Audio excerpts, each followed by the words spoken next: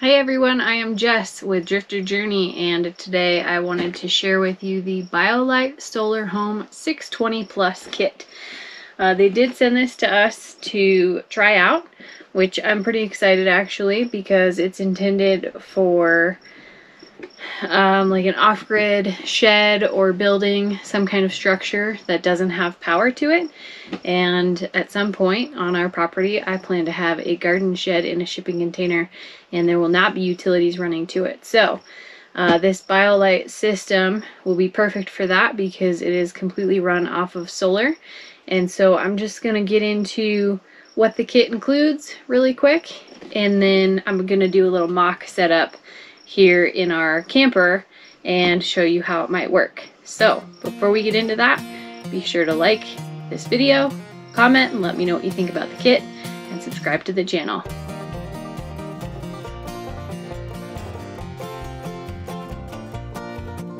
So first things first, what comes in the BioLite 620 Plus SolarHome kit?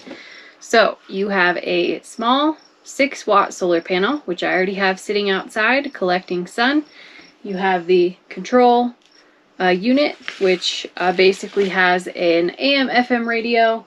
It's got a bunch of different features on it to control the system, to let you know what's charging and how much charge it has, and we'll go through some of those controls when I show you how it's all hooked up. It comes with one motion sensor light, and that has its own switch. And then it has 2 additional lights with their own switches. It does come with a USB cable charger, so you can plug this into the control unit and then charge your multiple different items. It looks like it's got a micro USB and a couple other odds and ends there.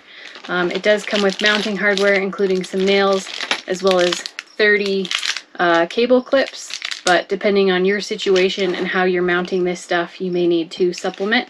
For example, I'm thinking about mounting this into a shipping container, and I would probably need to use something like VHB tape or something to hang this stuff up. So let's get into how it gets hooked up.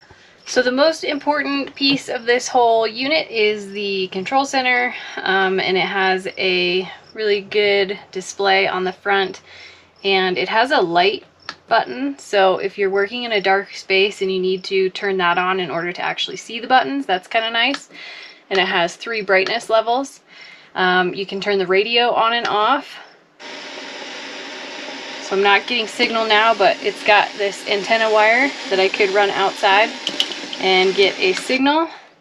And then we've got backward, forward play, volume controls, and then we also have the home page controls. So tells you on the left here if you're getting a charge, and then from your solar panel, and then on the right it shows how charged the battery is if you want to know the exact battery level.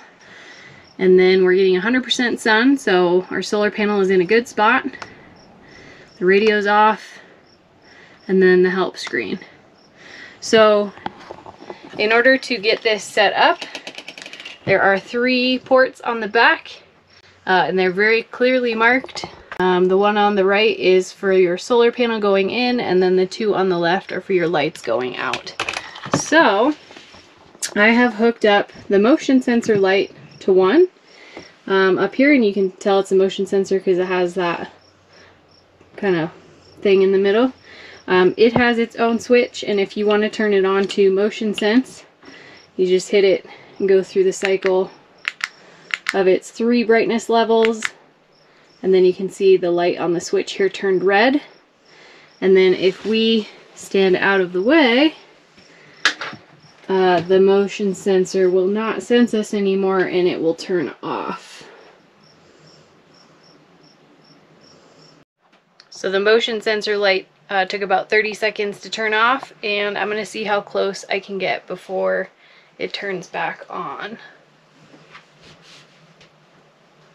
Okay, so I would recommend that this one be like right at the entrance if that's important, because it does appear that you have to be within about 3 to 4 feet for it to sense you. I do have this kind of angled away, so it's possible that it would have sensed me a little closer if it was facing me. So that's that light. I'm going to turn that off.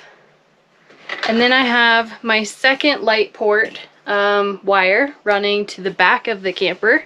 So the nice thing about this system is that these wires are super long, and you could probably run it through a multi-room structure as long as the rooms weren't too far away. So this wire is probably 10 feet long, 8-10 feet long. And it also has 3 brightness levels. And then in order to get the third light hooked up, you just plug it into this module that is connected to the switch and to the light. And I have my other light running across to this corner of the camper. And again, it has its 3 levels of brightness. Another nice thing about the SolarHome kit is that these wires give you a lot of room for flexibility in your setup. And I obviously have them all tied up in one spot, but let's say you wanted to have this light hanging in the center of a room and then run this switch over to the doorway. There is plenty of length in this wire to do that, which is really nice. That way you can have a switch and have like normal room lighting in a shed or a bunker or shipping container like I'm talking about, and be able to turn on the light as you enter the room and then have it light up the whole space. So what I love about this system is that it's super easy to set up. You don't necessarily have to have a lot of infrastructure or places to hang things. These are literally hanging off of command hooks in our RV, and you can just string the wires however is convenient for you. And it's a great option for an off-grid structure or even just for an emergency lighting source. So if you do have a shed that already has lighting but you tend to lose power, or you're worried about losing power, this would be a really great kit to set up to make sure that you always have some kind of light and radio set up in that structure. So that being said, let us know what questions you have in the comments, and thanks for watching.